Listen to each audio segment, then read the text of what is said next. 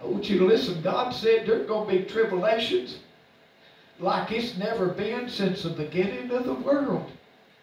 Don't you know those people in the that was getting into the ark, that was supposed to get into the ark? Don't you know they thought, what in the world is going on here? Listen, we haven't seen nothing yet. Sister Gail and I was watching yesterday a movie about the Lord. Now, this was in our own house, praise the Lord, and it was on TV, and we were watching about God.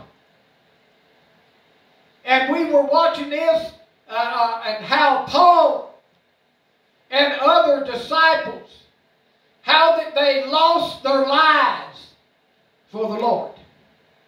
How they were beaten, how they were tortured, how they were burnt. Listen, God said there's going to be tribulation like it's never been since the beginning of time. Can you imagine what it's going to be like? Our minds can't even comprehend it. We're going to be, over the course of the last year, this world has been in torment. Yes. They have been in tribulation.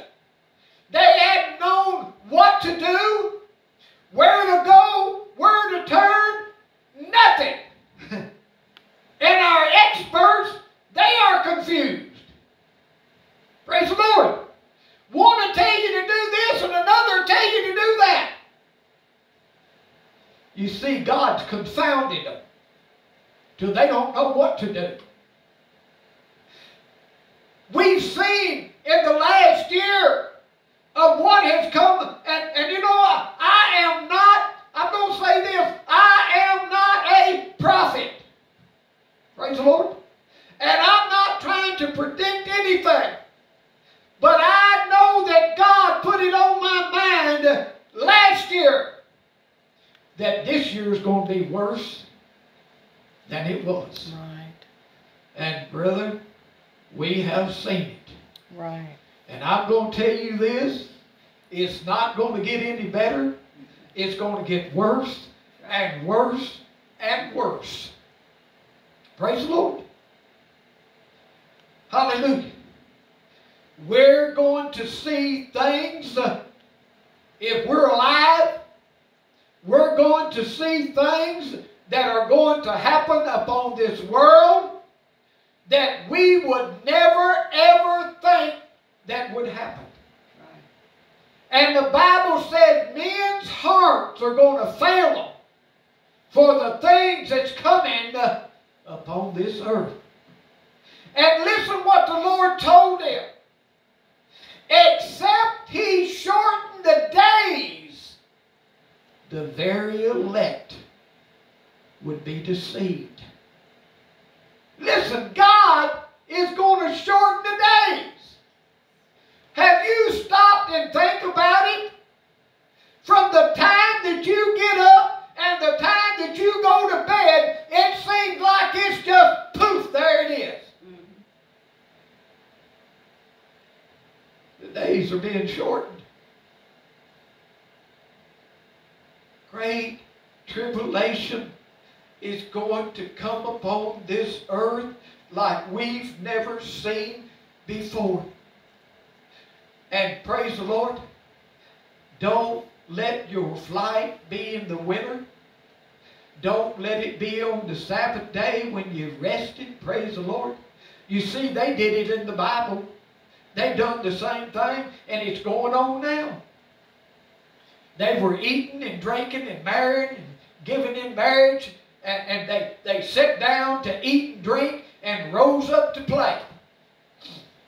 Praise the Lord. That's what's going on now.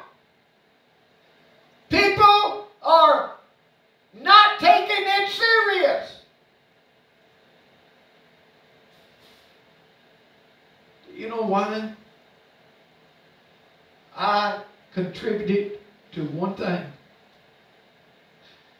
That years ago, there was fear of our God.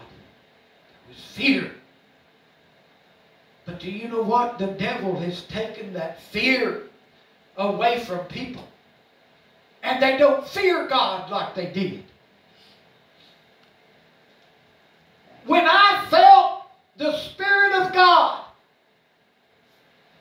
I was just, man, it just done something to me. And when I found out that I had to have the Holy Ghost, do you know what? That's all I wanted. That's all I did until I got it. Praise the Lord. Years ago, these altars would be full of people seeking God. But you see, the Bible says there's going to be a great falling away. Praise the Lord. Going to be a great falling away. People love pleasures more than the lovers of God. But you know what that lets us know? It's the signs of the times. God is letting the church, praise the Lord. Now, I'm not talking about the so-called church. Praise the Lord. Those that say they're the church and are not the church. Praise the Lord. There's many that say that they are Israel, but they are not all Israel. Praise the Lord. There's one church.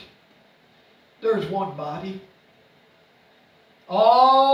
You go all over the world and you ask people, are they a Christian? Oh, yes, I'm a Christian. I'm a Christian. But when you ask them if they've been baptized in the name of Jesus Christ, filled with the Holy Ghost, well, no, I haven't done that. But something's wrong. Something's wrong.